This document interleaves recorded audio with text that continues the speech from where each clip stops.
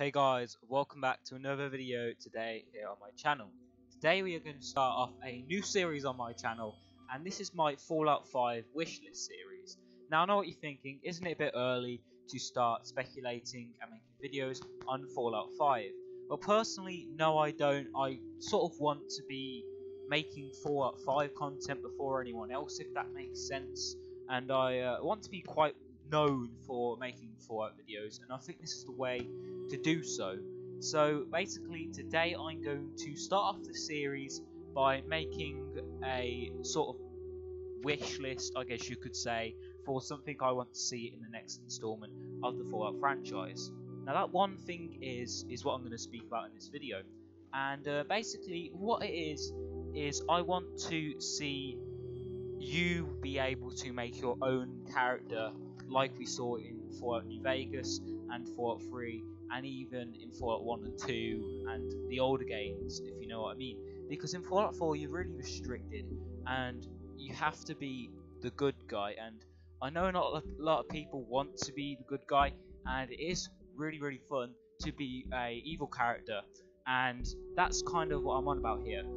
I want the ability to be able to choose your own decisions in the next Fallout game, as in Fallout 4 you can't make your own decisions, and the problem is with Fallout 4 is you can't even kill a lot of NPCs. Like in Fallout 4 without mods you can't kill some NPCs because they're needed throughout the story, but I want the option to be able to kill whoever I want in a story, if you understand. And in Fallout 4 you can't. In the older Fallout games, I believe you can pretty much kill every NPC you can think of. So, you know, I just want that sort of option to let you be who you want to be in the Fallout series and choose your character.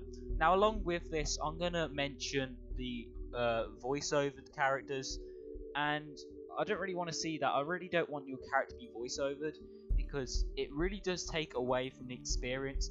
And in Fallout 3 and Fallout New Vegas, your character isn't voiced, and you just have these options that you have to pick, and it sort of allows you to be the sort of character you want, and it makes you imagine in your mind what your character would sound like and their backstory. In Fallout 4, you really haven't got the decision because your character is voiced, and along with that, the dialogue options are very short, and you're very limited to what you can say and what you can do in Fallout 4.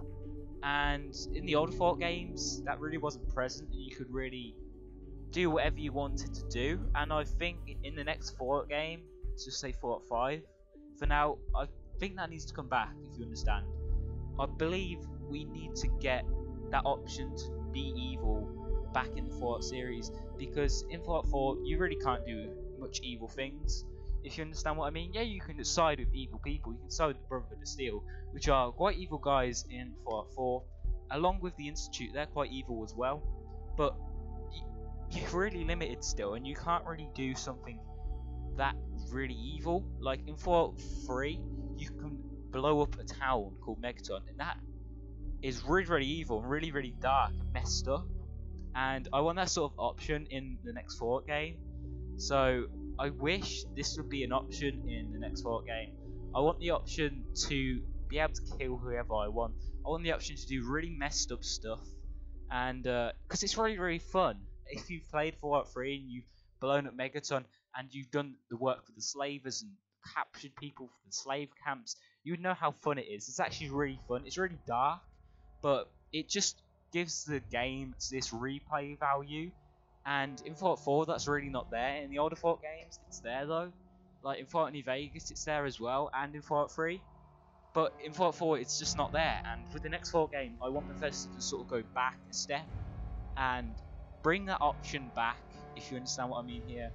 Because in Fallout 4, you really can't do that, and I wish in Fallout 4 you could do that, but you couldn't. So with the next Fallout game, I really do believe that they need to bring these evil options back, and whoever's developing it, I really do hope they do so, because just Fallout 4, that's one of the main reasons people don't really like it that much, is because of the voiced character, because you can't choose your own path, because you can't be evil.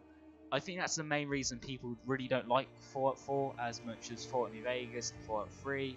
So yeah, anyway guys, that's pretty much it for this video today. Let me know what you think of these sort of wishlist series.